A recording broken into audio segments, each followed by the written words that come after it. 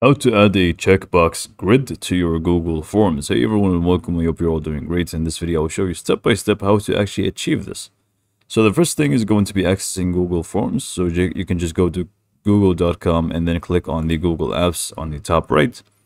And then if you just scroll down to the bottom, you should find the Forms option here. So just go ahead and click on that. And then we can just go ahead and create a blank form. So this is going to be one of the basic things that we can actually create with Google Forms. It is actually very powerful, and I'll show you why. So we can just go ahead and name this whatever we want. So we can just do checkbox, grid.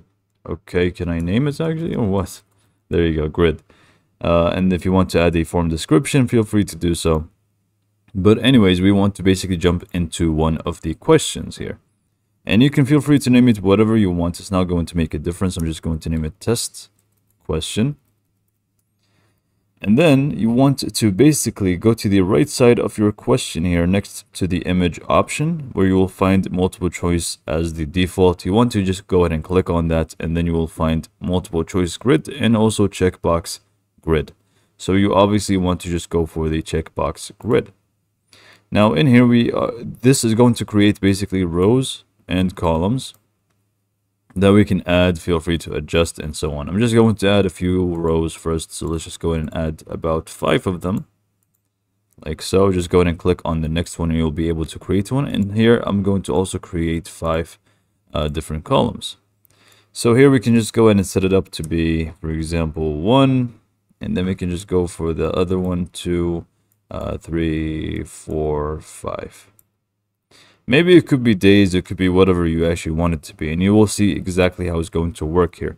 So here in columns, I'm just going to actually keep them the same because I don't feel like changing all of them. And now, if you actually wanted to see how how it actually looks like, but before we even get to that, you can also make sure that it is a requirement to respond to each specific row, but I'm just going to turn this off. And anyways, to actually see how this is going to actually look like, you can just go ahead and click away, or you can just click on the title of the form, and you can actually see now that they have the test question here, 1, 2, 3, 4, 5, which are the rows, and we also have the columns here. And you can just go ahead and start, if you actually start answering them, let's just go ahead and add A, B, C, D, E, just to make it a little bit easier to understand. We're pretty much set. So let's just go ahead and send this form to ourselves and see how it's actually going to look like in here.